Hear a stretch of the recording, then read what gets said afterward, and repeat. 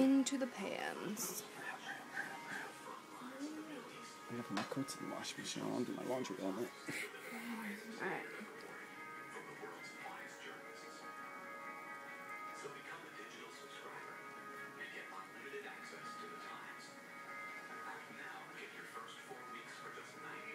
Alright.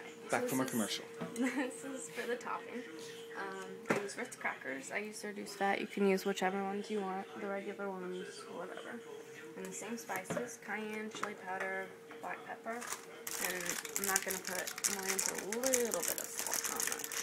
The crackers are salted. I can open them. Like this. No, using your mouth to open them because that's unsanitary.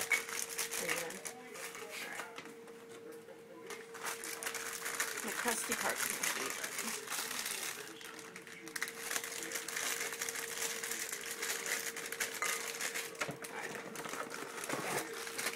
So that's how much of the package I use.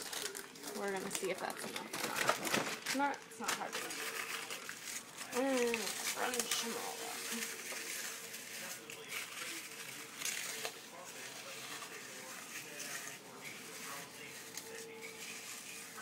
I like Ritz crackers because they're kind of buttery.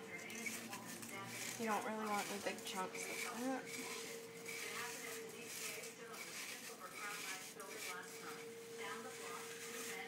Smush it.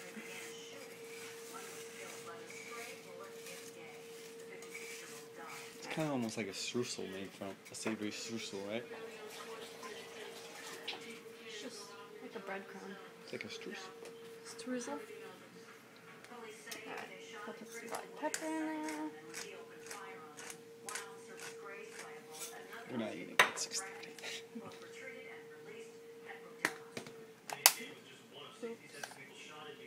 Don't break it. Yeah, but chili powder. Little. And sometimes I put some shredded cheddar cheese in this. But you don't have to. Sometimes.